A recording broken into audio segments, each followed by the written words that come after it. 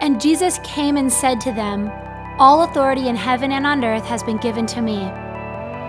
Go therefore and make disciples of all nations, baptizing them in the name of the Father, and of the Son, and of the Holy Spirit, teaching them to observe all I have commanded you. And behold, I am with you always, to the end of the age."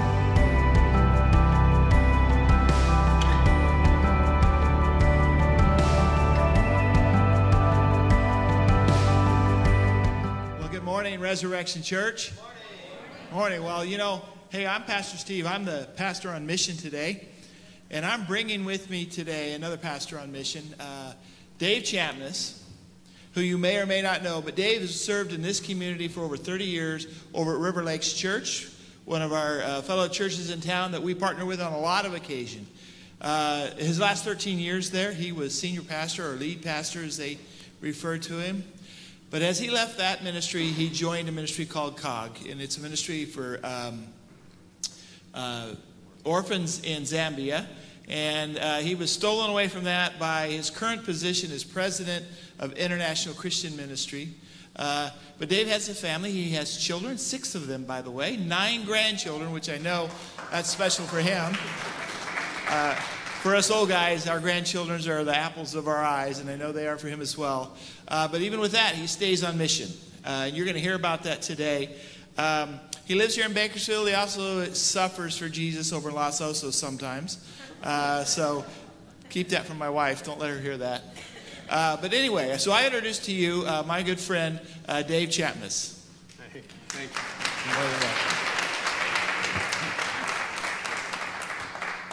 Hey, Res Church. Are you guys ready to get after it? Yeah.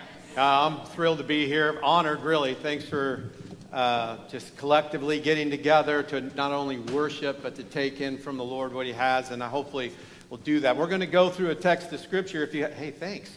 So if you have a Bible, we're going to go to 2 Corinthians chapter 5.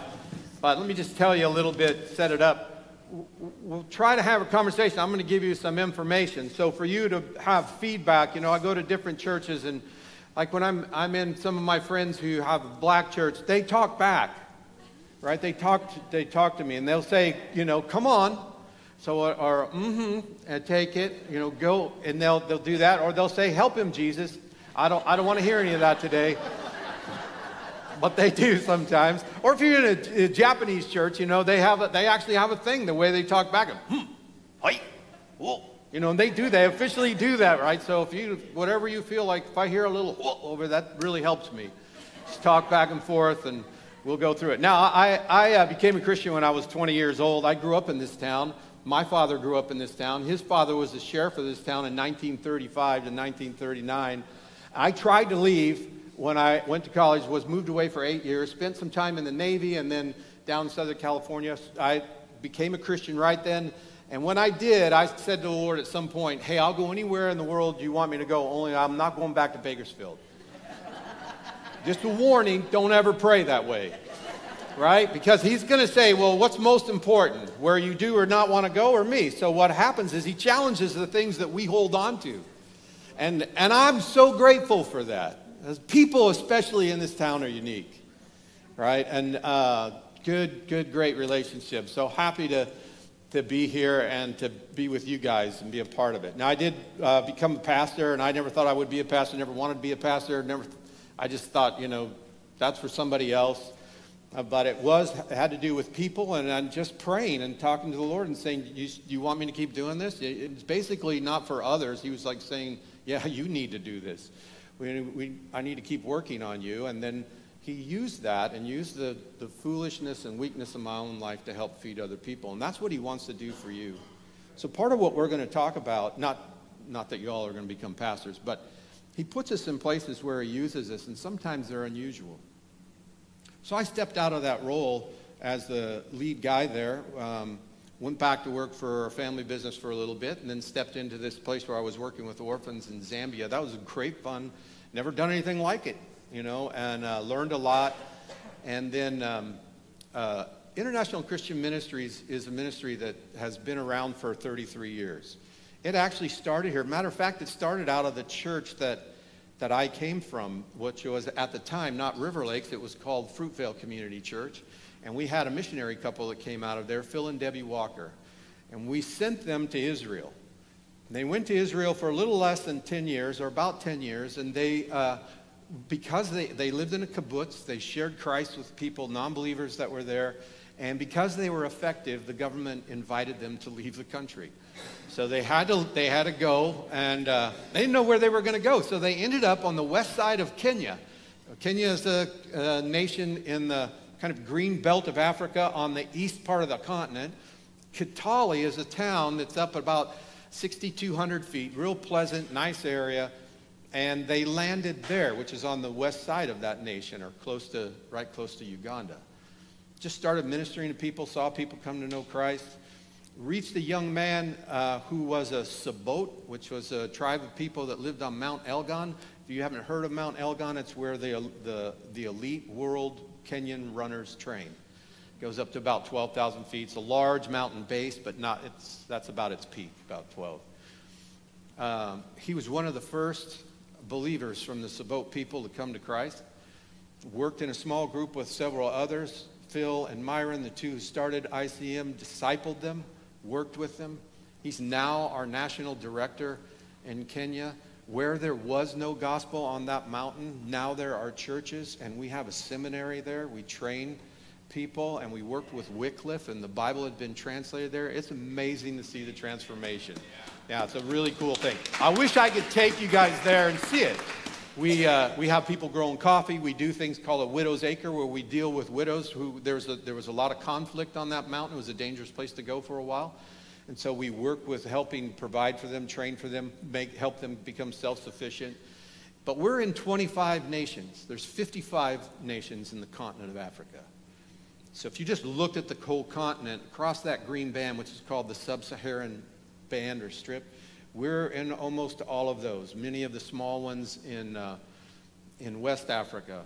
And really our whole purpose, why we exist, what we funnel, there's so many good ministries and things to do, but what we funnel all our attention in is that we exist to serve the church by equipping and discipling its leaders, its pastors. So many rural pastors who have no biblical education, have no theological education, have nobody who's walked alongside of them to disciple them, to help train them. And so they mix kind of their cultural animistic beliefs with the Bible, or some prosperity gospel that comes in and teaches them because somebody came by and said, this is how you do it. And so it gets a little confusing for them. They're hungry for the gospel. You know why? Because more people are coming to Christ on the continent of Africa than anywhere other continent in the world right now, today. But the question is, how are they coming to Christ, and what kind of believers are they? So much distortion. So the way that we do that is by helping equip the leaders, and they are reaching hundreds of thousands, much more rapidly than we can. We have one of our staff members who goes right here, comes to the downtown campus, Mel Fox. Mel, are you in here? Where's Mel? He was out greeting. There he is, right there. Stand up, Mel. I'll point you out. And yeah,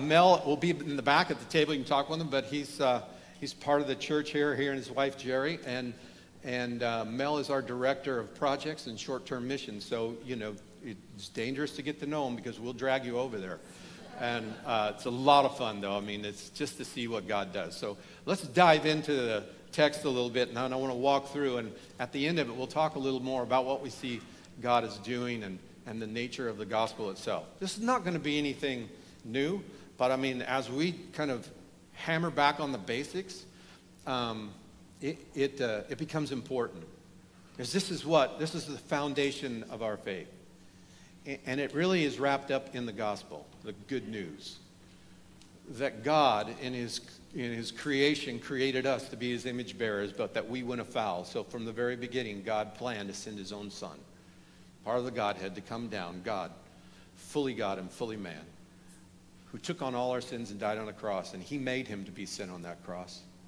that we might become the righteousness of God. You ever think about that? Like, why did Jesus come? Why did he come for 33 years? If he came to die for you, if he came here to die for you, why didn't he just come on a Friday? Get everybody mad at him, Get on the cross, die on the cross, be raised on the third day, and go back. Job done. You're all forgiven. What were the 33 years about? Let me give you a clue. Jesus said this, I did not come to abolish the law, but to fulfill it. You know why all that 33 years is about? Because he lived the life you should have lived. I should have lived. It was perfect. He was without sin. We were not made to sin. We were made to be this shining glory of God's creation. We are stained, and we are marked, and we are utterly fallen. So at the same time, in Galatians 5:21, and we're not going to spend time in there, but it just says, he, God, made him, Jesus, who knew no sin, to be sin for us, took our sin, so now that we're forgiven, that we might become the righteousness of him. So it's what we call the great swap, right? He took our sin, he gave us his perfect life. So when God sees you now as a believer, he doesn't see all the failure. He's aware of it. He's not dumb, but he sees Jesus. See, you're positionally made right. Let me ask you a question. Do you practically live that way? So what I want to share with you this morning is the unstoppable motivation. This unquenching motivation to live a missional life. To be Jesus, let Jesus reign in you on this earth until he takes you home. So let's look at 2 Corinthians chapter 5. And I'm just going to read verses 14 and 15. We're not going to go into all of it this morning. There's a lot here. And I'll refer to a little bit of part of the other part of the text, but let's read it together. For the love of Christ controls us, because we have concluded this, that one has died for all, therefore all have died. And he, Jesus, died for all, that those who live might no longer live for themselves, but for him, whom for their sake died and was raised. Father, would you unpack this, not just in our mind, but in our heart? Would it capture our will? Maybe we've heard it many times before. Maybe these are basic things, but I wake up in the morning and I'm so grateful for this truth. And my life is in your hands. And there's no better place to be. Let it transform us. In Jesus' name, amen. All right, so this is, this idea that we're on a mission. How many of you are, and this actually came from Mel. We were talking about this. How many of you are missionaries that are in here? Probably missionaries in here? You got a few? Okay, well, that's going to change by the end. Okay, so if I don't ask about it, tell me. All right, but we have this mission that's been given to us. Otherwise, let me ask you another why question. Why is it that when you come to Christ, I have to think, why did he leave me here? I know where it's better. You know where it's better, right? Are there some days, I'm not talking about, depression giving up your life, but some days I just think about it, I go, wow, I'm ready. Come back. I'm good. Because this world doesn't hold anything of ultimate value. There's beauty, there's relationships, there's satisfaction to be gained, but not like with him. Where the scripture says, in your presence there is joy evermore. Who's for that?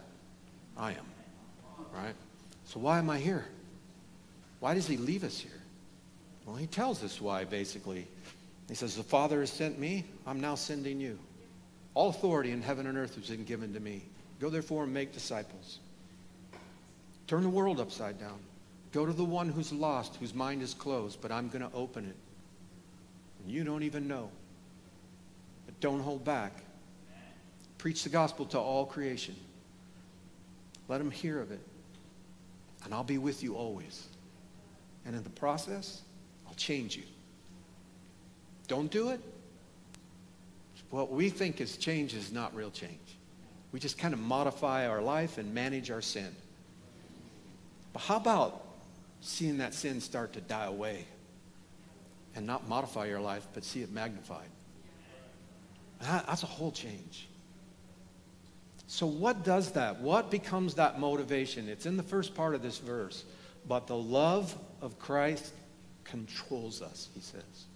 You might have a version that says compels us. In the language of that word is it's something that hems us in, that holds us, that binds us, that won't let us go to the right or to the left, that it keeps us in this place. The love of Christ binds us. It controls us. It won't let me go anywhere else other than I love people, lost people who don't know him yet. Why? Because he loved me. This verse is not saying my love for God compels or controls us. It's his love for us that overwhelms me. When I became a believer, it was the hardest thing for me to imagine, but it was the greatest thing that sunk into my mind. I just remember thinking, somebody sharing John 3:16 with me at 20, living here in conservative San Joaquin Valley. I never heard it. I guess I never heard it. And it sunk in. And I said, that is too good to be true. But I found myself on my knees saying, God, if that's true, I'm giving you my life. I want what you're offering. And I didn't have miraculous change overnight, but I saw things start to change slowly. And one of the things that grew over time was this little love for other people. Now, I didn't have hardly any at all. Probably none, except for myself. But that started to change. So what happens is this love of God will capture you, right? The love of Christ controls us. So what is our motivation for living? Why should I go out of my way? Why should I to take the gospel to the lost like he did? I came to seek and save the lost. He said, so as the Father sent me, I'm sending you. You don't save anybody, but guess who's in you who does? And if you're like me and spent years just waiting for God to set up the perfect circumstance and kind of get it, the Lord kind of whispering in you, this is the one, forget it.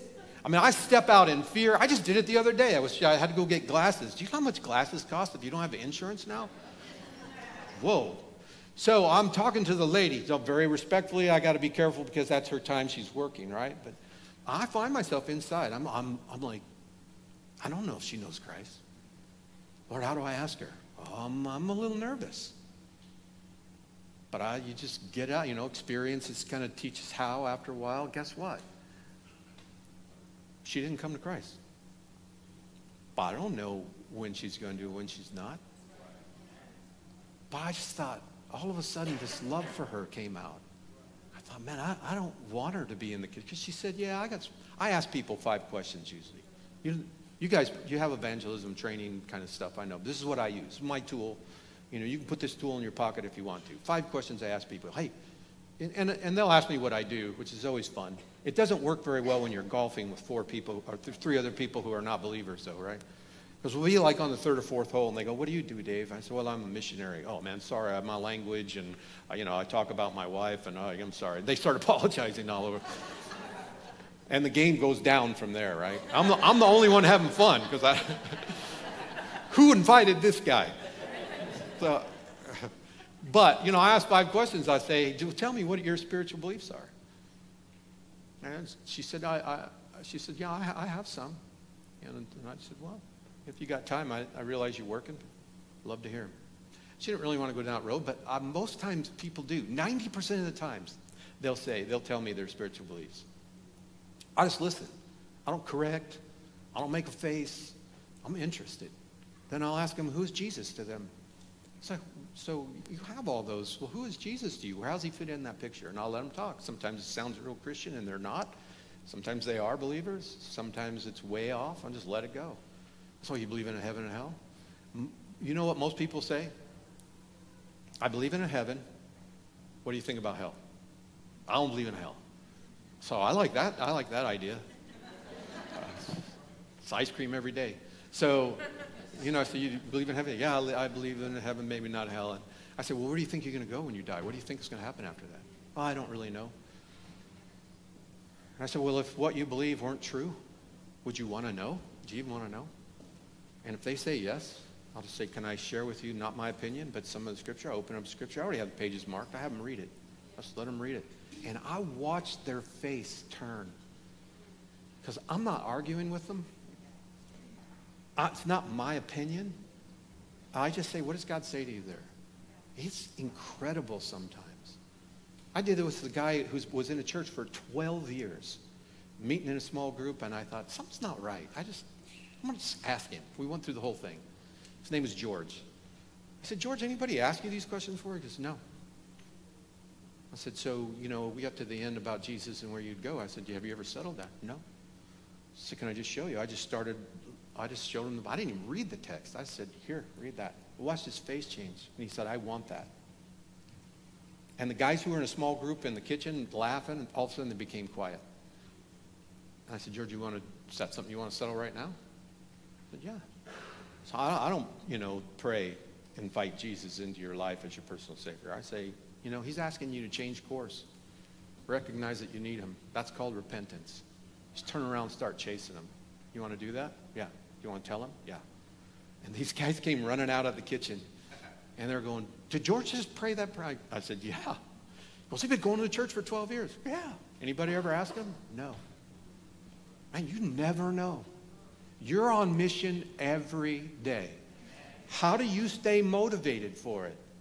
You let the love of Christ compel you. Because he's not letting you go. He put up with you. He died for you. He's keeping you. He's changing you. Heaven's yours. This world's all going to be remade. It's all the stuff that is not going to be, and it's going to be how he intended it. Don't live for it. And that's what he calls us to do. So it is this motivation, the love and grace of God towards us through his Son. How much it? Camp on that. What are the results when that happens? What happens when you allow this love? We love because he first loved us, the Bible says. So as that happens, what are the results? A fearless desire to surrender and serve him starts to grow. I'm with you. I've never had anybody love me like that. I've never had anybody make the promises you make who's able to keep them. And guess what, Lord? They're so great, I don't know that I fully trust you. But I'm going to take little steps. And over the years, those steps get a little braver and braver, and I start to grow in faith.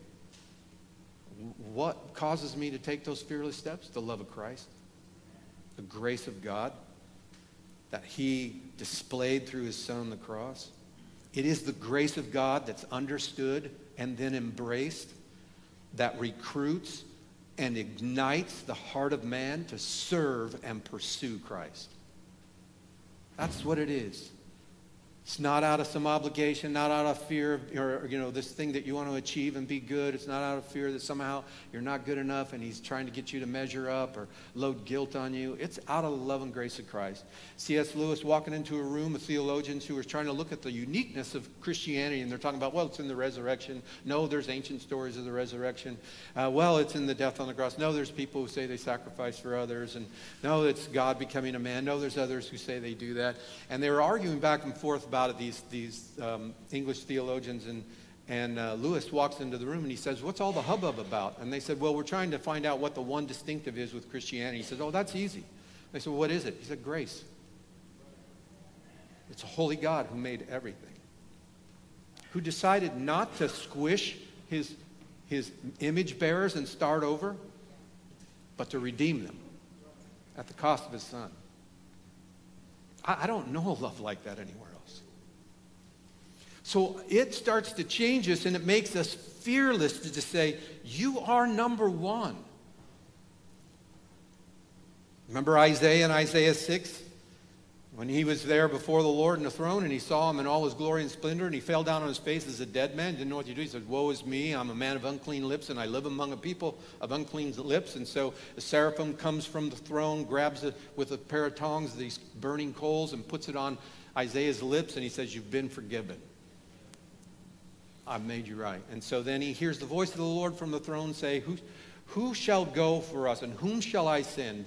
And then Isaiah is able to say, here, send me. I'm not afraid anymore, because the one who made me, the one who could destroy me, loves me. Are you with me? Yeah. Does it like to help you, Jesus, or what? This is a logical response to the truth that your sins are removed and you've been granted eternal life. An urgency, secondly, the result is an urgency to participate in his mission. God does not involve us in this mission because he needs us. He involves us because he loves us. Isn't that a cool thing? You know, Tozer wrote in his book, Knowledge of the Holy, he said, probably the hardest thought of all for our natural egotism to entertain is that God does not need our help. The God who works all things surely needs no help or no helpers. Too many missionary appeals are based on this fancied frustration of Almighty God. An effective speaker can easily excite pity in his hearers, Tozer says, not only for the heathen, but for the God who has tried so hard and so long to save them and has failed for want of support. I fear that thousands of young persons enter Christian service from no higher motive than to help deliver God from the embarrassing situation his love has gotten him into and his limited abilities seem unable to get him out of. Whoa. God does not need you and me. But this powerful, loving ruler of the universe knows your name, your history, and says, come work with me. I'll be in you. That's powerful.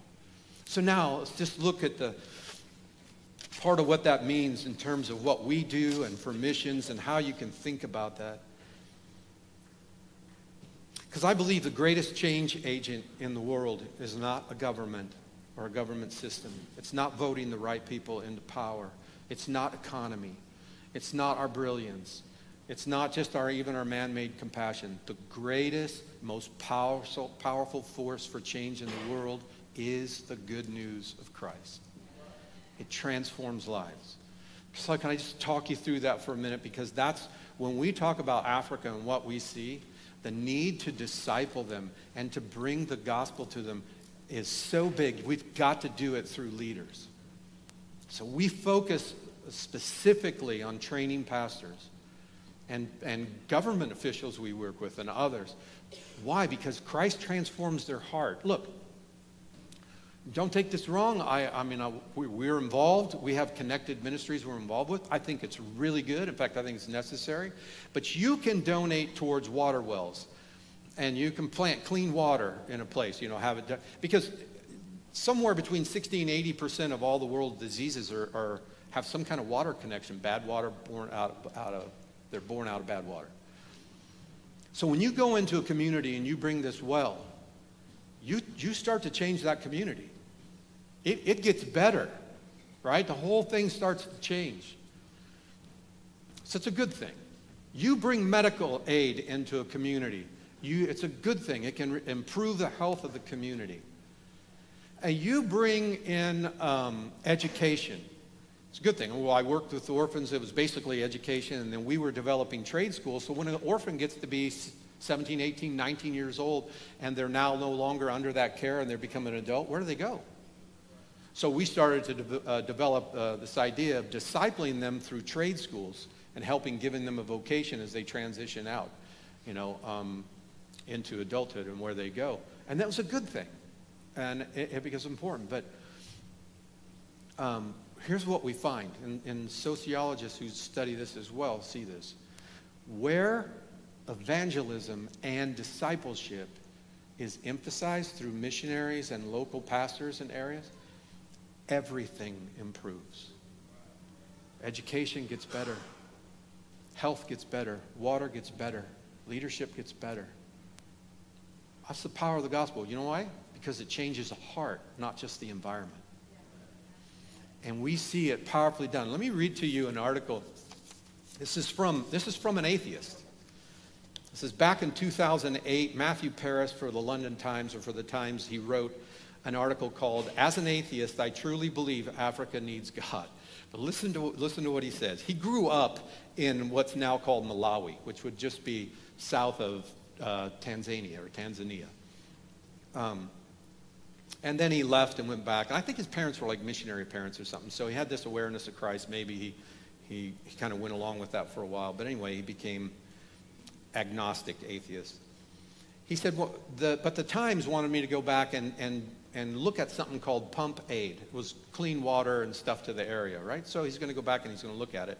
And I wanted to see the work, and then I was going to write about it. He says, it inspired me, renewing my flagging faith in developing charities. It confounds my ideological beliefs, though, stubbornly refuses to fit my worldview, and has embarrassed my growing belief that there is no God. Now he's talking about not just Pump Aid, he's talking about believers there and the impact that they were having. Now, as a confirmed atheist, Paris says, I've become convinced of the enormous contribution that Christian evangelism makes in Africa, sharply distinct from the work of secular NGOs, non-governmental organizations, government projects, and international aid efforts. Education and training alone will not do, he says. In Africa, Christianity changes people's hearts. It brings a spiritual transformation. The rebirth is real, and the change is good. It goes on to say, I'll just read you the last part. Those who want Africa to walk tall amid the 21st century global competition must not kid themselves that providing the material means or even the know-how that accompanies what we call development will make a change. A whole belief system must first be supplanted.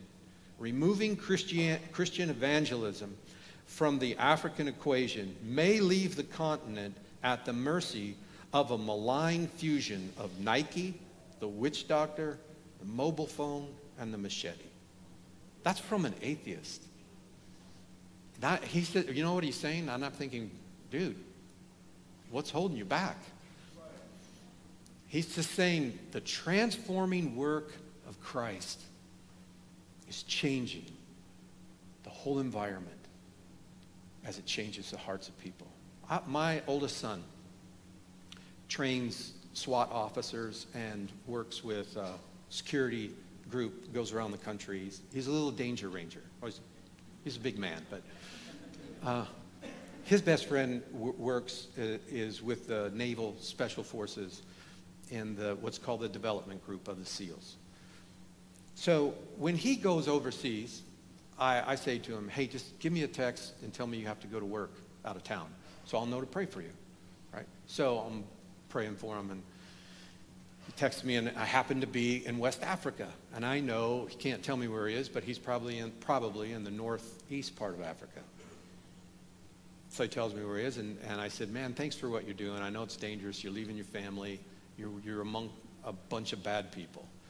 He said, yeah, it's not good. There's some real evil here. And he's a just committed believer, but a professional. And he said, but thank you for what you do. And I said, yeah, I know you got to say that, you know. You got to respect me, which you should. And he said, no, Dave, I'm being serious. And then we talked on the phone. And I said, well, what did you mean by that? He said, I'll tell you. I go to some of the worst places in the world. We see groups and different people. You know, I'm telling you seriously, and this is not in the news, the real heroes and the light that we see that brings change are where there are small Christian churches and pastors and missionaries who are bringing the gospel. And he said it changes everything. The evil starts to subside. The good starts to raise up. Amen. You carry that in you. That's what we do. I would love to have you join us at some point. Now, I wish I could give you more. I'm going to give you a couple of real quick ones. Mel and I were at our international council. We were in Togo. It's West Africa, small little strip country. And one of the new guys on our team that came to join us and works with ICM in Niger, or you know, some people pronounce it Niger, but we're in the U.S. So he's from Niger. His name is, I don't know if we have a slide of him. If we don't, just imagine me black and handsome. And I'm not going to try the accent. His name is Mokhtar Solmana. Mokhtar is the son of a chief. And Mokhtar came to Christ when he was in about college age, about like I did.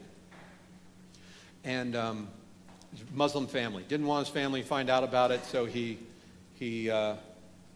stayed away in college. His family found out about it. His dad and his uncle came to try to bring him back. Talked to him about his need to restore his Islamic faith and come back to the family. And he said, no, I can't do that. His dad then came back a second time and said, look, I'll tell you what, I see that you're in earnest with this. You can keep your Christian beliefs, your Jesus. Just keep it to yourself. Come back, pray in the mosque, do the stuff that we do.